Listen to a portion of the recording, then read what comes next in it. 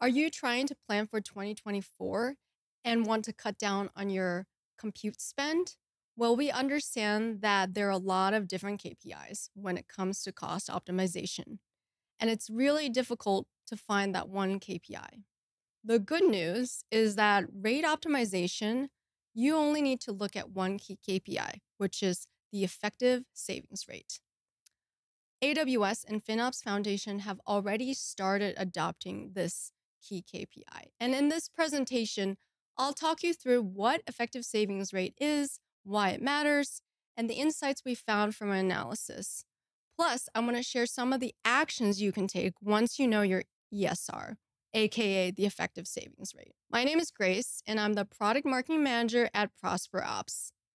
ProsperOps is a cloud cost optimization platform that provides you with autonomous discount management and financial reporting.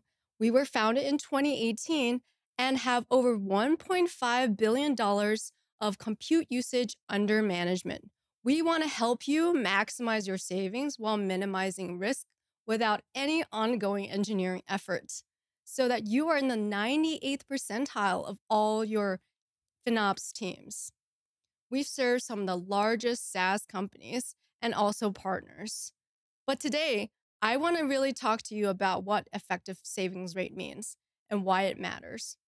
So you're probably familiar with some of these key metrics like coverage, utilization, or maybe discount rates. Yes, they are not unimportant, but they don't tell you the whole picture. And they don't tell you the actual savings outcome. Whereas effective savings rate is a key business measure that assesses how effective you are with your rate optimization strategy so that you can get the best returns. It's almost like a return on investment in a financial context. And that is why ProsperOps, we're really laser focused on your ESR. Formulaically, ESR is calculated as the aggregate discount off of the on-demand rate across your cloud usage. Now, you can look at it in terms of your compute usage. You look at ESR in terms of a particular AWS service, such as an ESR for RDS, or you can even calculate it as part of your total compute usage. You can also make it very customized such that it can include or not include your EDP or PPA. So in order to understand what your rate optimization strategy performance is, you need to first calculate your ESR and then understand how you compare against peers. We've already done the hard work for you in terms of comparing against peers because we've looked at thousands of anonymized data of AWS orgs over the past 12 continuous months from 2022 to 2023 year to date, encompassing $1.5 billion of compute usage. We looked at monthly ESR, we looked at usage, and we looked at coverage. And we looked at specifically compute, which includes EC2, Lambda, and Fargate. We specifically looked at prospects because we feel that that represents a point in time in which companies have not used ProsperOps for autonomous commitment management. So it's a true measure of what they're doing. First, we found that rate optimization is generally pretty poor. Improvement can result in cost savings. We looked at percentiles, and just as a reminder, what percentiles are, 50th percentile is the median. The 95th percentile, on the other hand, is if you are higher than the other 95% of the data points. The compute ESR at the 50th percentile or the median was 0%, which means that many companies did not utilize discounts or see savings. Even at the 75th percentile, we see that the ESR for compute was only 23%. This means 23% savings on a dollar on demand prior to any EDP or PPA. Keep in mind that there are many engineering choices that you may not have control over that affect your ESR. AWS varies discounts based on region, based on instance family, based on operating system, and based on the discount instrument that you choose to use. And that can affect your ESR unfavorably or favorably. Second, when we dug deep into what kind of discount instruments were being used, we found that 53% of orgs did not use any savings plans or reserved instances. This might be because of the convention that rate optimization has to follow engineering optimization. And historically, that made sense because you did not want to do rate optimization before engineering optimization since you had unchanging, immutable commitments. However, with automation now, like tools such as ProsperOps, you can now match your commitments to changes in your usage, both planned or unplanned sudden changes. So you don't have to wait until you finish engineering optimization to do rate optimization, and you can start your rate optimization in parallel. In reality, engineering optimization really never stops. Things are always changing, so keep that in mind. So when we looked at different kinds of discount instruments, we found that savings plans were the most popular.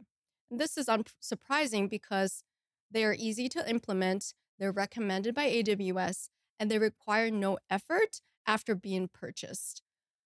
Standard reserved instances follow. They've been around the longest, but they are also immutable. You would need to swap them in the RIA marketplace in order to get rid of them. And then finally, convertible reserved instances are the lesser known, and they tend to be what ProsperOps favors because they are the only discount instrument that allows you to change commitment terms after you made the purchase. Savings plans, on the other hand, are long-term, they're really immutable. So those are some of the risks and disadvantages. When we looked at ESR and how it's changing over time, on the surface level, we see that ESR has been improving from 2022 to 2023 year to date. We see that technology companies have reduced their compute usage and or optimized their engineering in the past year. Maybe it was due to the economic downward trend, maybe because they were more effective with their engineering. Your company may have been doing the same. Now, this temporarily increases your coverage and drives up your ESR. But again, this might have been temporary and sometimes even unintentional. However, the question to ask yourself is if your ESR is sustainable or not. AWS Q3 earnings report shows that the revenue trend has flattened since the last quarter, which indicates that perhaps we're at the end of the downward trend. So in order to maximize your ESR and to see consistently high ESR, you need to be thinking about your long-term strategy and be thinking about increasing savings rather just decreasing your usage. There are also some interesting differences in ESR when it comes to different magnitudes of usage. What we see is that ESR and usage tend to correlate. So companies with low usage, where we've defined as less than $1 million per year, had much lower ESR and much lower coverage than those with higher usage, as you can see in the chart. We're not saying that usage has a causal impact on ESR, but it is correlated. This probably is due to the fact that lower usage orgs may have lack of resources and expertise in FinOps. They may also underestimate the impact of rate optimization versus other optimization tactics. And then finally, perhaps these other lower usage companies have been using less flexible instruments, such as savings plans, which are putting them at overcommitment risk. On the other hand, companies with higher usage tend to have higher ESR. And that's because they're putting the practices in place. They have the resources and they're putting in effort. This can also be because their business is growing, and you may be one of those businesses that's growing, that's increasing your usage, and you can keep on aggressively buying discount instruments as long as your growth is increasing.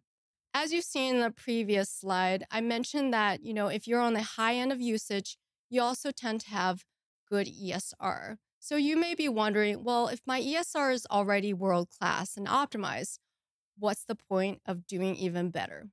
Well, we see that even at higher usage and higher ESR, you can still generate substantial savings. For example, if you have 5 percentage point improvement on ESR on a $10 million annual usage, you can still generate $500,000 of annual savings that can be put into additional resources such as engineers.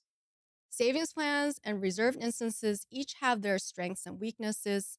So we think that a portfolio approach enabled with automation can better map your commitments to your sudden unplanned or planned changes in usage. Automation is also much faster and much more reliable than a human. Not to mention, you may work in complex environments where you have tens of thousands of state changes per month, so any one of which can need optimization action. And moving on to our next point, we looked at 4 segments based on ESR data. Now, keep in mind that this is point-in-time ESR data, and the best strategy is to maintain a high ESR, which means you're consistently doing very well. In this orange segment, it means that you have negative ESR. So you're paying a premium to the on-demand rate, perhaps because you have underutilized commitments, maybe you're overcommitted. If you have standard reserved instances, you want to try to exchange them in the RI marketplace. And if you have convertible RIs, that's great. They're super flexible. And with automation tools like ProsperOps, they can help you manage those convertible RIs. Now, if you're in the green area where your ESR is below the 75th percentile, so from 0% to 23%, you have a real upside to improve your rate optimization strategy. Perhaps you're not adapting into the changes in your usage. Maybe it's a little bit more volatile than what you had anticipated. So you need to use a combination of not just savings plans, but also more flexible instruments like convertible RIs to help you adapt to those changes in usage. Okay, now if you're in the blue shaded area, you have 500K or lower in usage, and your ESR is okay or even world class. So the question to ask yourself is if your ESR is sustainable and how your usage will change in the future. As I mentioned before, a decrease in usage will temporarily increase your coverage and increase your ESR. But in the future, if you anticipate increasing usage but also volatility, savings plans coupled with convertible RIs are a good start. And if your ESR is consistently high and you don't anticipate any usage changes and it's pretty stable, then you're doing great. But how many of us have usage that's consistently stable all over time? So if you're in this area, which means that you have high usage of at least 500K or maybe millions of dollars of usage or maybe tens of millions of dollars of usage, and perhaps your ESR is world class, it's above 75th percentile, then you're doing great. But again, you need to ask yourself if this is a long-term strategy and if you're going to consistently maintain that ESR. There are 3 questions I would ask myself. First, I would want to know how much incremental value I get from further maximizing my ESR. Say you're in the 80th percentile, how much more material savings can you gain from moving to the 98th percentile? Now that depends, right?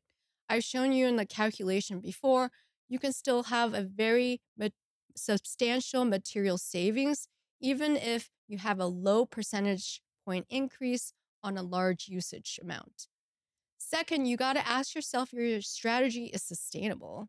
Do you see declines in your usage patterns in the future from engineering optimization and you're still using savings plans? Then you might be putting yourself at risk of overcommitment. Does it make more sense to use more flexible instruments instead, such as convertible RIs that adapt to your usage pattern? And finally, you might want to ask yourself how you can offload the work with technology that automates. On the last point, if you're operating at a level in which you have or you're considering an EDP or PPA, a flexible strategy will allow you to sync your expiration of your commitments to the EDP PPA terms. This might be important because it allows you to have more leverage so that you're in a really good position to negotiate with AWS when renewal time comes. I really hope you learned something from this presentation. Definitely check out ProsperOps and learn more about ESR from prosperops.com/effective savings rate.